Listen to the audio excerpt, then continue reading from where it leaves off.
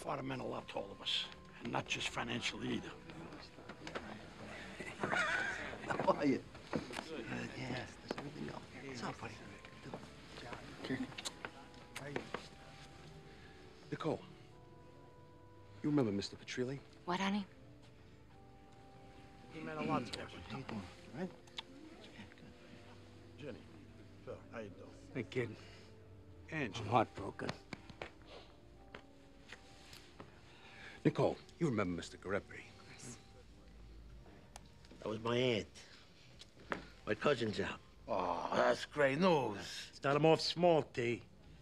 You hear that? Your cousin's out. Oh, look what's coming. What?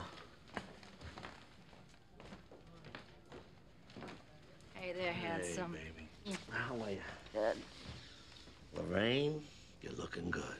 Yeah, keeping it together with Pilates and gin. Sil, Paulie, how's it hanging? Still got the nice manners, eh? Ah, this is my nephew, Christopher. Lady Shylock, you got some reputation. Yeah, my mother said that might happen. I'd like to introduce you to the love of my life. This is my partner, Jason Evanina. Honored to meet you. Hey, how are you?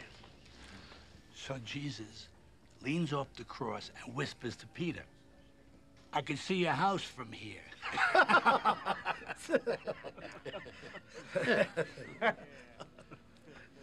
so sorry. This was such a shock. This is a very hard day. I just saw Ginny. The flowers are beautiful. John, got a minute? Yeah. Nicole, I'm sorry. What's going on here? What are you talking about? My father. Look at his hands. He looks peaceful. I'm talking about his rosary. The medal? You think I don't know what that is? It's for Opus Dei. The fuck is that about? In his later years, your father was very sensitive about what's been going on in the church. Bullshit!